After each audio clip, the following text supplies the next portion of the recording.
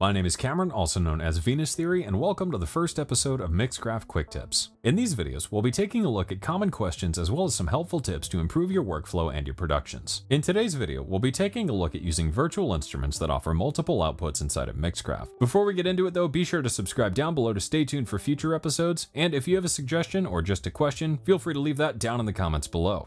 Mixcraft offers the ability to utilize multiple outputs from instruments, which is a great feature to know about to manage your multi-output plugins and individually mix the elements of a layered instrument. This means if you have an instrument like Contact, Falcon, Addictive Drums, or even want to use Mixcraft's included Omni Sampler in 8-out mode, you can mix each output individually with different faders and processing chains. Here, I have an instance of UVI Falcon with 3 layers of key sounds that I'd like to use all at once. However, I'd like to mix each one individually with some EQ, added effects, and a volume fader. To begin, we can close this out and open the virtual instrument window inside of Mixcraft on this track. From here, in the details view, we can hit configure below the outputs to configure our outputs. These should be configured automatically, but you may need to adjust them here in some cases, or if you want to disable the unused outputs.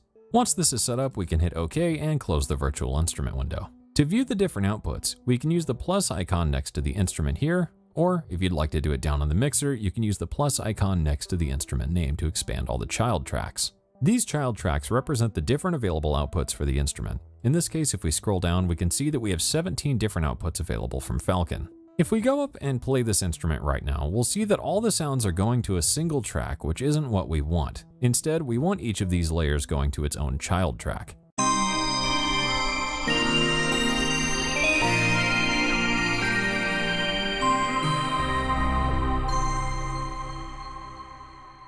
To fix this, we'll open up our instrument and assign each layer to a separate output.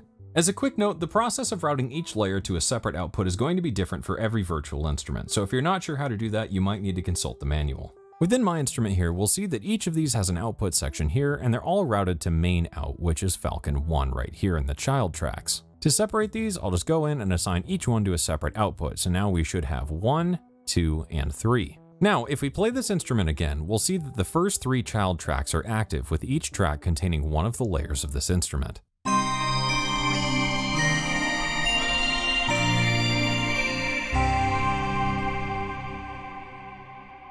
The really cool part of all this is that we can now individually control these layers with the faders, panning controls, and even add individual effects change to each layer to EQ them independently, add other processing, and more.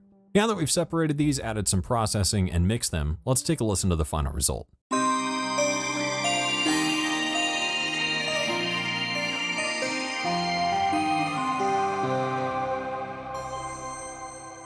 And I think that about wraps everything up for this video, so I hope this video was helpful, and as always, thanks for watching.